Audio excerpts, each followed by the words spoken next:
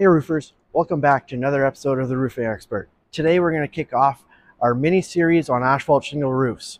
So we're going to go through components to get your perfect asphalt shingle roof. So let's dive in. All right, here we go. We're going to dive into components for your asphalt shingle roof.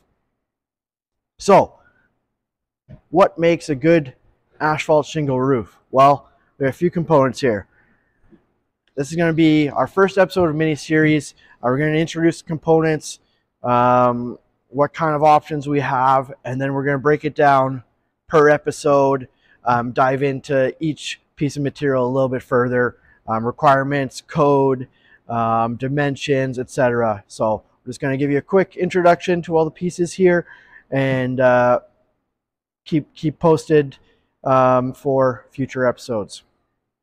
So we have our drip edge. Here we have an aluminum drip edge. I only have it at the eaves in this case. Drip edge is bent at a 45-degree angle at your eave. And then if you have a drip edge going on your rake, then that would be bent at a 90-degree and get full coverage protection against wind-driven rain. Next, after this, we would put on our ice and water shield. So two different ways. You can have your ice and water shield go underneath your drip edge, and then you would have to hang it over your fascia, either all the way or just a little bit, so that in case any water comes behind, it doesn't get through to your fascia.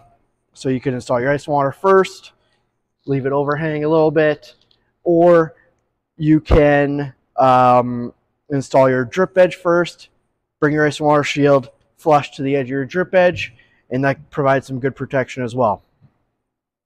So we got our drip edge, ice and water shield, and then we have our starter shingles. So starter shingles, each manufacturer makes it a little easier for us now.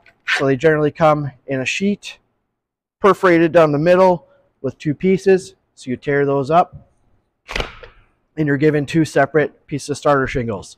So this is CertainTeed Swift Start.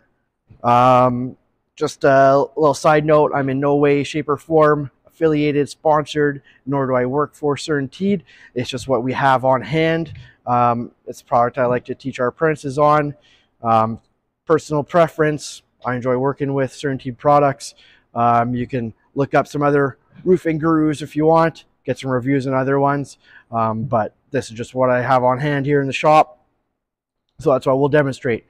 So your starter shingles would go along the perimeter of your roofs. So just like we have here, have at the eaves, rakes, that's where your starter shingles go. Next, we would have our underlayments. So we have our synthetic underlayments like this from CertainTeed. Replaces the use of 15-pound felt like we used to use. They create a few different versions, breathable, high-end, a little thicker, synthetic underlayment, the roof runner being kind of their entry level, roof runner air being breathable, and then they have their diamond deck, which is a little step up from the roof runner. So your underlayment would go throughout, covering your entire roof. So we'll get into a little bit more information about all these components in future episodes here. All right. We also have our roof vents. This one's a little mangled. It's been used and abused quite a bit in the shop here. We do a bunch of apprentice training. Students do classes here, so these have been used quite a bit. But you have your ventilation, which is an important part of your asphalt shingle roof. We're going to discuss into further details once we get to our ventilation episode of how much vent you need, why you need vents, difference between different kinds of vents. So you got your static vents, your ridge vents, your turbines, and we'll dive into that a little deeper. Lots of information on ventilation.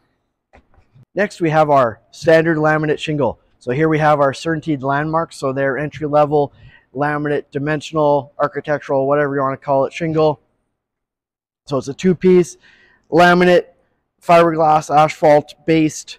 There is an 1.5-inch nailing zone with two smaller lines for your steep slope applications. So these are approximately 3 bundles per square, 1 square being 100 square feet.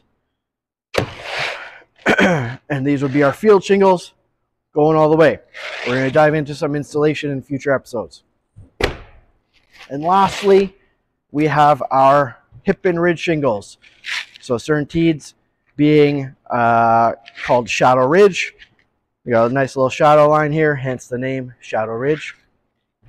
So they come in sheets of 3, similar to the starters. They're perforated, so you can just rip them, get 3 pieces per sheet. Each bundle covers roughly 30 lineal feet of ridge. So those are our ridge caps. Finish off our roofs. We also have some high definition ridge caps and some designer ridge caps for our designer shingles. So that pretty much wraps up our components for an asphalt shingle roof. In case you missed it, check previous video on our tools needed for asphalt shingle roofs. Next episode, we're going to dive into some starters, their importance, how to install them, and stay tuned for further videos on instructions on each one of these components. Thanks for tuning in. Have a good one.